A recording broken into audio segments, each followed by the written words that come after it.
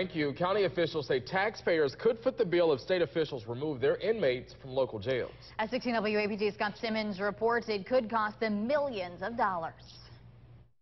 Taxpayers are going to be left holding the bag. Following a meeting with MDOC Commissioner Marshall Fisher Tuesday, county supervisors and sheriffs appeared fuming Mad Wednesday because of the plan to yank state inmate labor out of their counties.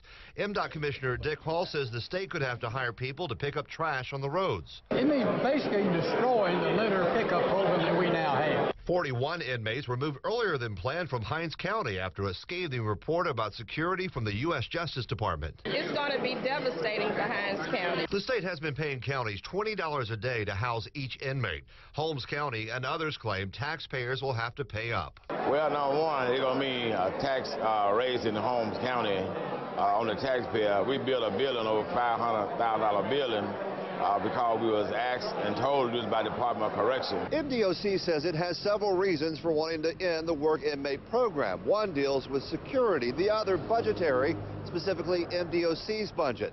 Still, the commissioner has offered two other alternatives.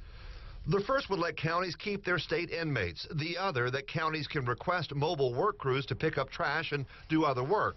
Both options, though, would come without the state paying counties more money. The net loss here is to the taxpayers of Mississippi, $20 million. MDOC says it's underfunded and forced to cut costs, and it's a battle over money with no clear answer how inmate labor plays in that fight.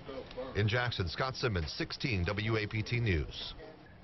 MDOC says it's discussing alternatives with counties, but as of right now, still plans to begin phasing out on August 1st.